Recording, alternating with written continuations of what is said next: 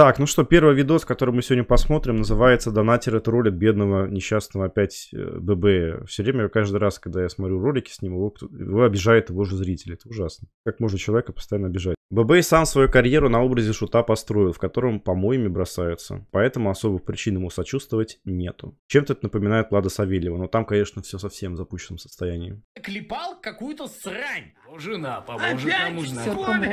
Ой, это же готика. Причем самая хуевая, третья часть. Поддержал ваш канал на 150 рублей и сообщает: «Хай бакарёш, знай, что ты самый красивый и крутоцецкий стример и ютубер, спасибо, прям иначе бы у тебя не было такой аудитории». Да. Факт. Если вы хотите играть за мага в Г3, вы должны обойти весь варан и обойти всех торговца ради сраных табличек с знаниями. Ладно, пойду кушать оладьи. Спасибо большое за приятные слова. Вот мини-лисенок, спасибо. Ты сладкая булочка, сделай себе хвостик. Ну, мне без хвостика хорошо. У меня чисто наушники мои волосы собирают. А насчет мага это да. Поэтому я чисто на воина. Я чисто воин, да. Боец по жизни. Лысый, бородат, маленький, парик из жопы, жадный и злой, истинный двор. Лысый, бородат, маленький, парик из жопы, жадный и злой, истинный. Держи денежку. Лысый, бородат, маленький, блядь, парик из жопы. Какой еще парик из жопы, блядь? Какой еще жадный и злой? С париком из жопы смешно получилось. В смысле я жадный и злой? Вы так говорите жадный, как будто я, блядь, без рубля и пальцем не пошевелю. Вот так вот вас послушать. Ну, гномы на самом деле просто экономные, почему? Это ж неправда. Бебей, ты ущербник, сножа либераха. Держи деньги на не сдохнуть, обосравшись и обоссавшись. Пошли вы все в пизду, блядь. Какая что за хуйня началась? Жадный злой, блядь, ущербный, красножопый либераха. Вы что, ёбнулись? Что за... Что началось? Что за фразы такие? Лысина, которая блестит вверху как прожектор, то стрим даже и не всего такое. У меня нет лысины, блядь. Вы сук, блядь, я сейчас...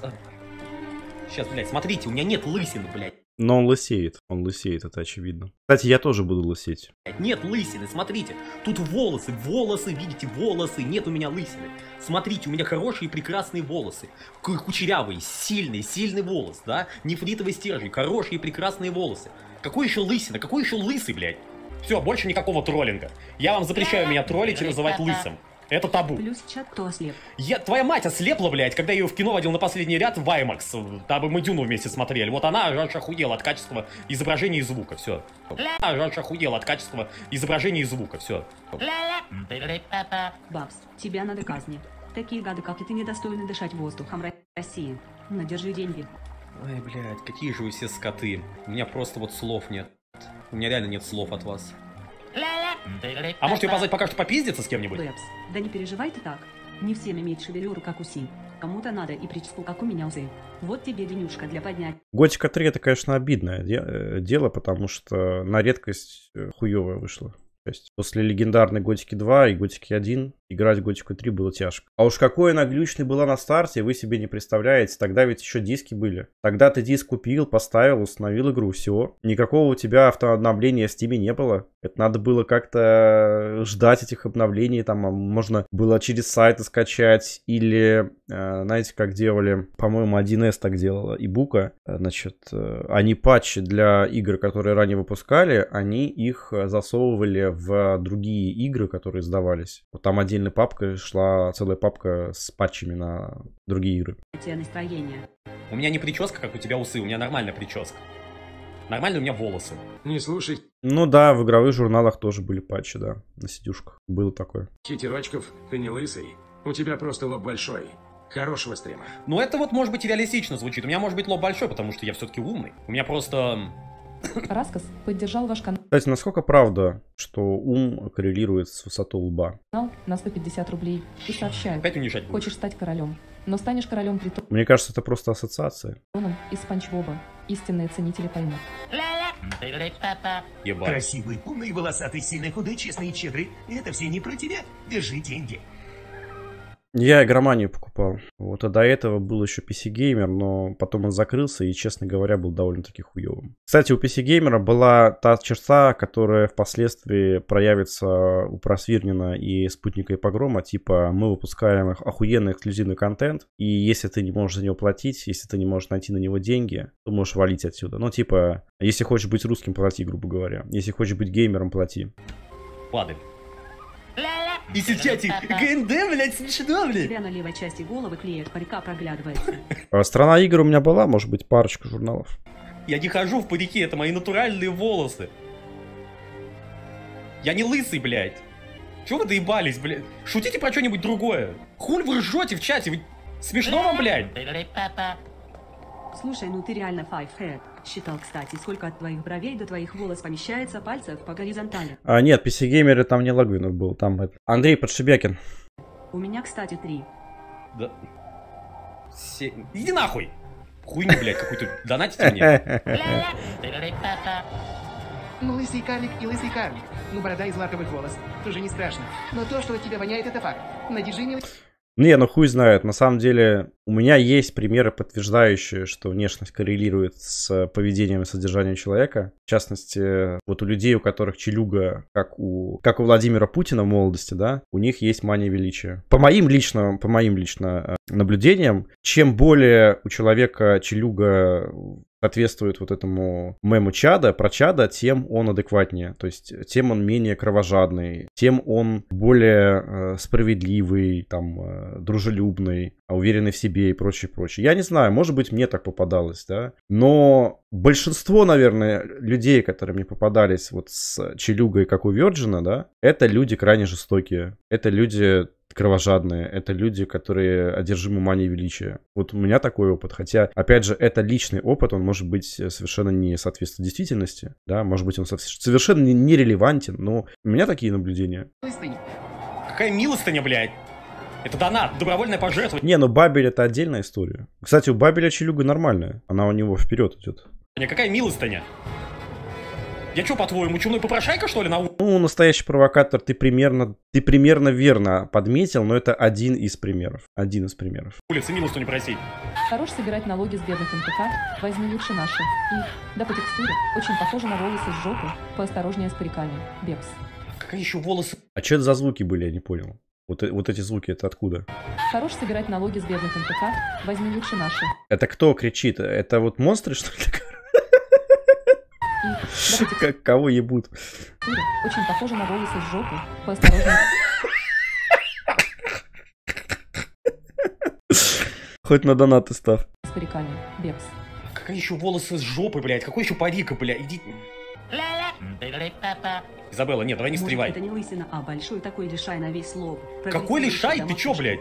Я слышал, такой лишай прозвали лишайва Сермана. Какой лишай? У меня нет лишая. Какой еще лишай, блядь? Так, надо сохраниться от греха подальше. Буба, не огрись на этих троллей.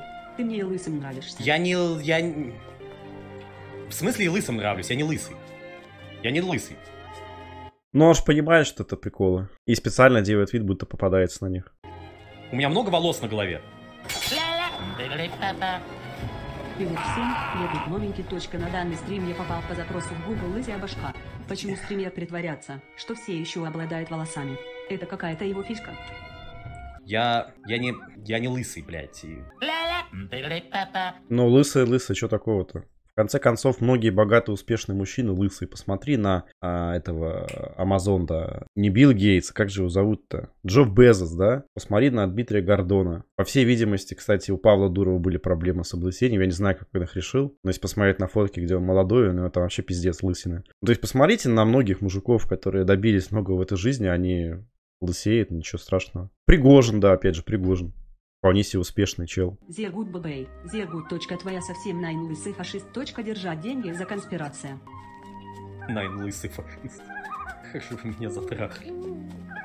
Иногда мне кажется, что зрители приходят не посмотреть, как я в игры играю, да, ну интересно прохожу. Нет, зрители приходят надо мной поиздеваться иногда.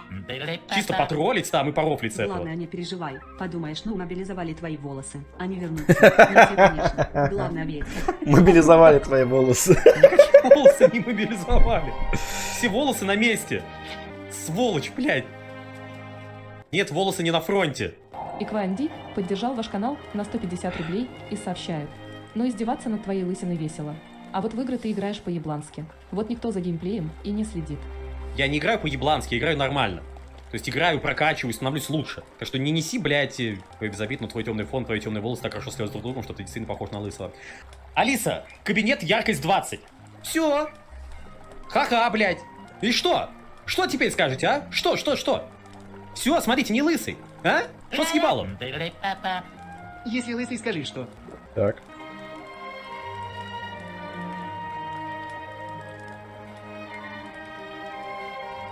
Где мой брат? Кстати, если тебя не кормить, то сходство с Голумом максимальное будет.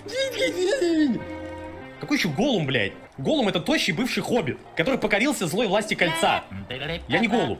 Что реально Бабель умер, ну типа того. Но я думаю, что он воскреснет. Возможно, что на следующей неделе уже воскреснет. Сразу я тебя, блядь...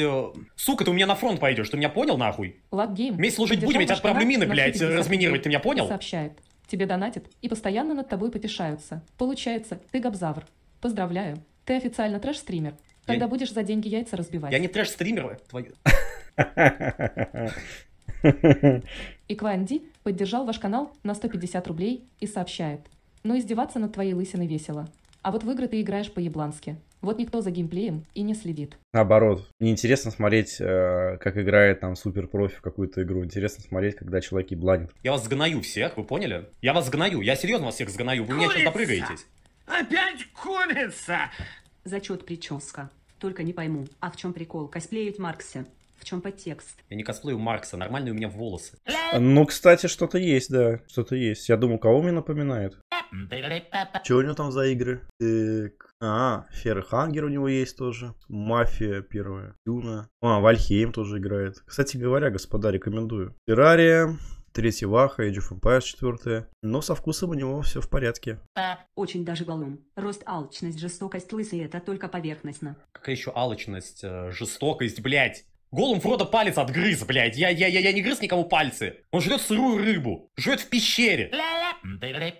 Тебя, если в зеленый покрасить, то ты будешь самый настоящий лысый стерлитамак. Берешь 20, только помираешь. Ты, кстати, так же, как в Иракуэста ха-ха-ха. Я не Он из Башкирии, что ли, стерлитамакский? лысый, из Кираквиз. Бабель воскресает на 14 день после смерти спустя 88 минут под полуночи. Как вы меня затрахали. Бебей, ты прям как Патрик из губки Боба. Толстый, лысый и тупой и живешь под камнем.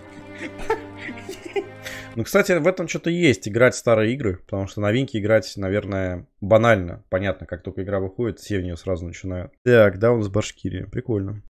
Я не живу под камнем. А лохи — это донатеры, которые думают, что тролль — это на самом деле это он их разводит. Ну, в общем-то, да. Не, ну как, я думаю, что обе стороны понимают ситуацию, да. Это как я обманываться рад, вот отсюда.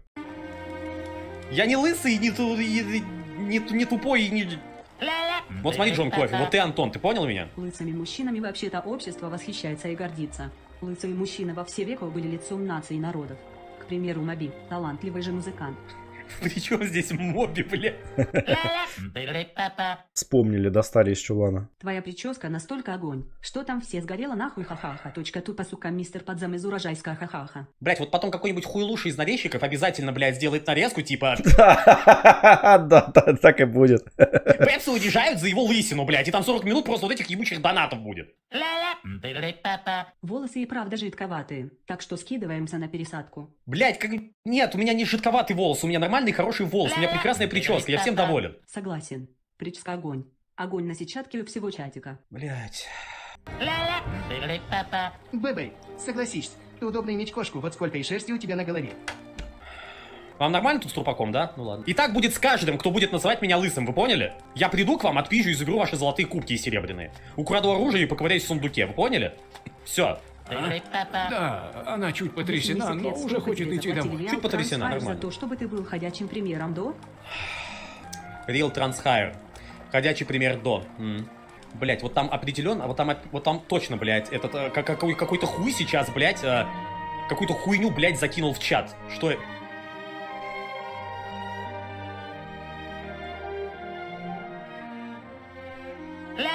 Это Бебея, что ли? В детстве? Ладно, ты не лысый, ты человек-яйцо.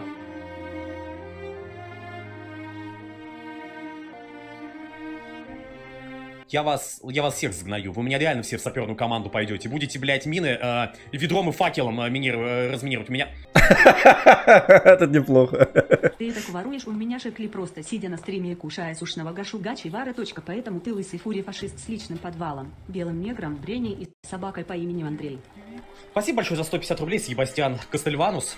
Я не ем Гошу Гочевара, блядь, Бреня не белый, а Андрюха не собака. Если ББ мобилизуют, то есть вероятность... Ой, блядь, это еще отвергнутые боги, это ж такое очко. Это делали индусы, и, насколько я помню, там рейтинг был у этой игры где-то 23%, что ли. Ну, то есть просто полный кал. Вероятность, что все свои угрозы в адрес Гоши он воплотит в реальность. Ебало Гоша Гочевара представили? Да не только Гоши, но и всех нарезчиков. Так, воин. Рудокоп. А ведь Пол Пот тоже в свое время лысел. И Стэнли Кубрик, кстати, тоже точка, но все. Бебея спалился, теперь не отвертишься. Ладно, Стэнли Кубрик, ну хуя ты сюда Пол Пота прихуярил? Прилепил, а? Вот надо было обязательно гадость. Вот ладно бы сравнил со Стэнли Кубриком, я еще понял бы прикол. Нет, вот надо Пол Пота прихуярить, чтобы вот гыгышка была, ха-ха-ха. Я один хуй не лы... Торговец куркумой, 50 рублей. Спасибо, торговец. Так, другой вариант. Наш Бабель и наш Даня Рябов выходят вместе прогуляться. Бабель наш, не будь дурак, с собой взял хлыст для собак. Рябов был беспечный, фонарь взял первый встречный. Но тут уже рифма есть, да, тут уже получше. Идут они и говорят, вороноголового видеть хотят. Но вот вороноголовый явился. Бабелиан заторопился. Он бежит как лань, а Рябов и отстань. Левинский товарищ Бабеля по нацизму. Не знал, теперь буду знать. Хорошо. Осуждаем нацизм и все такое. Лысею. Схуяли я лысею? Были траблы, да, ну я сейчас брызгаю алираны, мою специальными шампунями, и все хорошо. Полянка зарастает, я не лысый. Вот, пожалуйста, вот. Делал фотошопы, где я лысый. Ну, кстати, он лысым будет лучше выглядеть. Ему вот его причесон и борода скорее придают какой-то вот уф-элемент. Это выглядит неряшливо. А так-то выглядеть он будет хорошо, если это все сбреет. Будет нормальный мужик. Красавец, можно сказать, мужчина. Лысый. Ничего не щелкает в голове. Кстати, в этой игре до хрена лысых людей. Это я почему-то вот... Лысый. У Бухарина и Троцкого были довольно-таки высокие лбы. А люди, они очень умные, думайте. Ну, да. У Ленина тоже. Он недавно образ немного сменил, стал значительно лучше. Ну, вот правильно сделал. Лысый. Лысый. Нет, ладно, у этого прическа есть. У этого магавка. Что-то прям много лысых. Вот орк из мертвых богов, это ты через полгода, ха-ха-ха-ха-ха.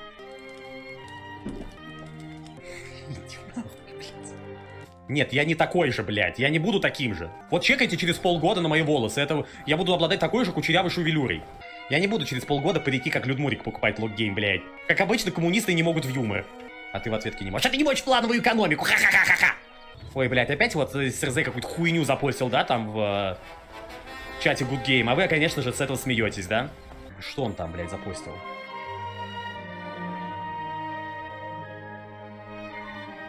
А, я понял, почему я все время вижу его Steam, потому что он стримит, мы видим его Steam, и мы видим все открытые приложения, потому что он стримит, просто показывая экран. Зачем, только непонятно. Можно все отдельно.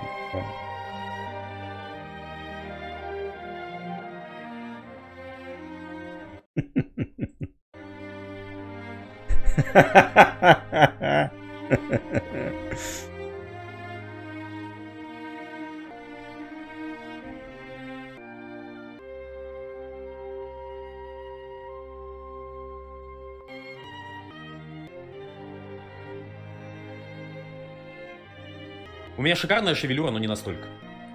Я просто... Тут он на православного папа похож. Никак не комментирую все. Я это никак не комментирую все. Блять, опять этот хрен какую-то хуйню скинул, да?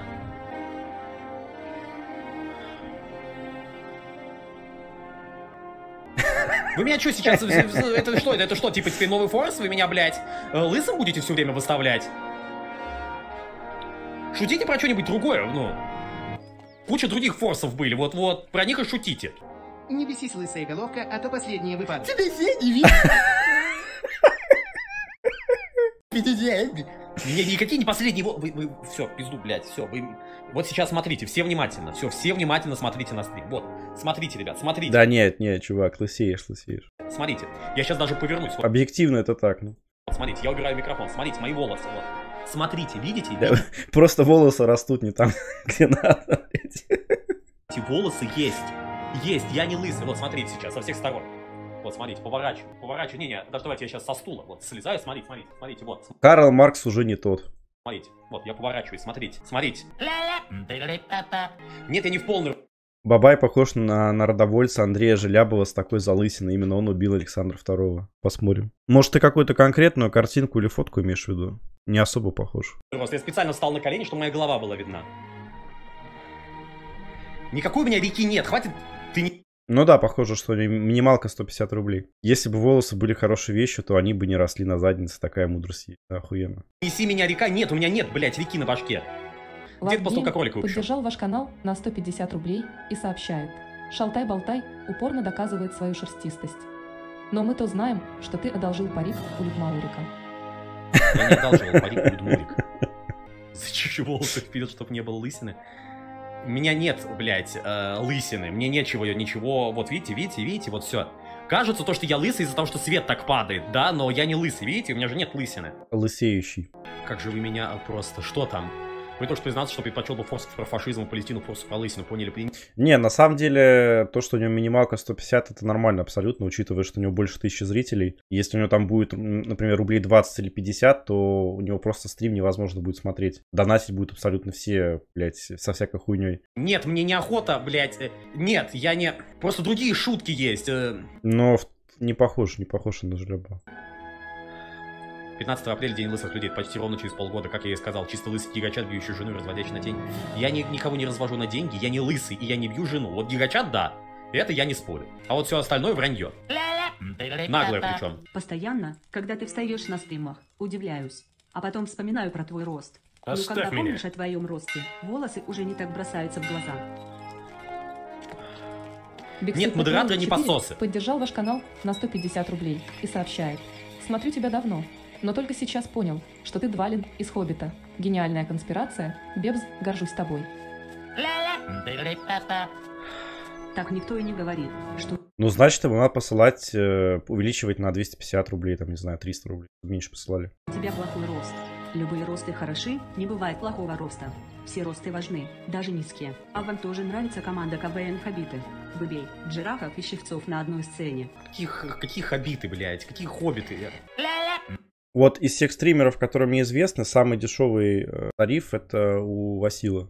У него всего 20 рублей. То есть меньше ни у кого я не видел. Когда Бебей приходит в ночной клуб, то его по ошибке подвешивают... Хотя, подождите, по-моему, у Шадова еще 20 рублей стоит донат. Минимальный. Или 10 рублей. Что-то такое, 10 или 20 рублей. По-моему, 10 вообще. 10 рублей может послать. Как Довольно, дискошар. мой друг. А что? Отсюда мы такой же спокойно гладкий пойдем и дальше. компактный Хорошо, алкоголь. мне пора. Да пребудет с тобой Инес. Смешно посмеялся про дискошар. Долго думал над этой шуткой. В чате никто над этим смеяться не будет. Никто, потому что весь чат уже заебался от этих шуток, ребят. Придумайте что-нибудь новенькое. Знаешь, вы сегодня доказываешь, что у тебя есть яйца, и ты готов все равно стримить, даже знаешь, что в твою сторону полетят различные приколы и шутки, настоящий гигачат. Да, ну, конечно, а как мне переставать стримить, что ли? Вчера Васила спросили, знает ли он, что вы тайно троллите его. Он сказал, что не знает, не догадывался. Я даже знаю, кто спросил. Владислав, скорее всего. Типа меня задушили донатами, оскорблениями и прочим, и я такой, блядь, все, ребят, я ливаю, я перестаю стримить. Но я троллю не только его, вот в чем дело. Вот. Я троллю, ну, по-доброму троллю Бояршинова еще, покидываю ему донатики, хотя у него донат, по-моему, минимальный. Я не кидал уже несколько месяцев, 150 рублей, что ли. Довольно-таки высокая планка. Я, конечно, хотел бы, чтобы деньги мне давались более приятным способом, где, например, мне все присылали бы позитивные донаты, да, вот знаете, типа, вот, Бэбс, ты молодец, ты классный, у тебя очень классная шевелюра, ты очень красивый. Бэбс, ты так классно... Но хуй знает. Хуй знает. Слишком много комплиментов должны настораживать. Синяков, как обычно, сдает своих наставников ожидаемо. Но он сразу все несет, да, в массы. Все, что узнает в одном месте, сразу же всплывает в другом месте. Это правда. Да, вроде вопрос задавал не быдлогоп. Ну вот, видимо, я ошибся насчет Синякова в этот раз. Похудел, Подожди. Подожди, разве он Синяков? Ты меня затроллил, что ли, блядь? У него другая фамилия. У тебя замечательное чувство юмора. Ты очень хорошо, интересно играешь в игры. Ну, знаете, вот такое вот там. Вот, Бэбс, я устроился сегодня на завод, получил аванс. Этот аванс, часть я закидываю тебе, Бэбс, потому что ты мне пожелал удачи на стриме. Это приятно, да. Блять, вот вы сидите, обзываете его, у него мама стримы смотрит. Вы думаете, вашей маме было бы приятно, если бы вас обзывали чатик? Но я сомневаюсь, что моя мама получает удовольствие от того, что меня на стримах оскорбляют. Лысый, горловатый лежит, а тебе... Синяков у него фамилия, на самом деле? У него фамилия на «С», это я помню, а какая именно, что-то Синяков, по-моему, Сиваков, что-то такое. Синяков. Это реально фамилия такая? лопатой.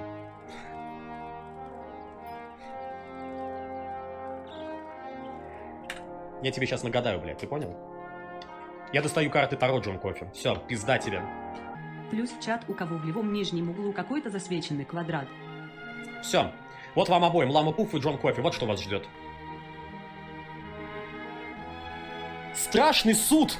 Вас обоих ждет страшный суд!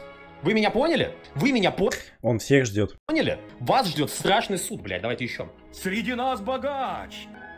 Бебея. Вот что вас ждет в ближайшее время. Твои стримы нереально Перевернутые поднимают кубки. настроение. Вы упьетесь Давно до так не смерти с смеялся. горя, да. Играешь ты в Помню, когда Маргинал посрался с Жмелевским, я еще немножко там потроллил Жмелевского. Просто потому, что он реально верил, что это Маргинал ему донатит. Это было очень забавно. До похмелья ужасного, да. Просто великолепно. Значение карты обновления, начало новой жизни, перерождение, спокойная жизнь, страшный суд. Это моя... Но скажу вам так, я не считаю, что такой добрый троллинг деньгами, он чем-то плохо, вот. Там никаких оскорблений, ничего. И меня тоже так троллят периодически, ничего страшного. Особые карты. Я вот по-своему. Цой Петрович 4 поддержал ваш канал на 150 рублей и сообщает: Бебс, желаю тебе удачи. Победа над облысением. Денег на операцию по увеличению роста. Помню, в начале моей стрим-карьеры кто-то задонатил мне от имени Куплинова 50 рублей целых. Чтобы ты научился играть в игры и быстро снимать ролики. Любим тебя всем чатом, меньше чем 3. Ничего я не буду не увеличивать, ни так Так, далее. а У меня почему все мне хорошо. здесь... Хватит грустить, твоя стрима нереально понимает настроение, давно так не смеялся. Играешь в игры ты и так себе, но атмосфера просто великолепная. Кстати, на днях взял кредит, и да, начал с него. Ты взял... А на что ты взял кредит? Ты смотри только, ну, деньги-то пусть тебя на твое желанное-то останутся. Ну перестань ты стримить, это был бы пиздец. С кого ишь такие рофлы ловить? Да и вообще рад, что есть такой странный по своему стример. Ты А на чем я зарабатывать деньги буду, если стримить перестану? Мое ебало представили?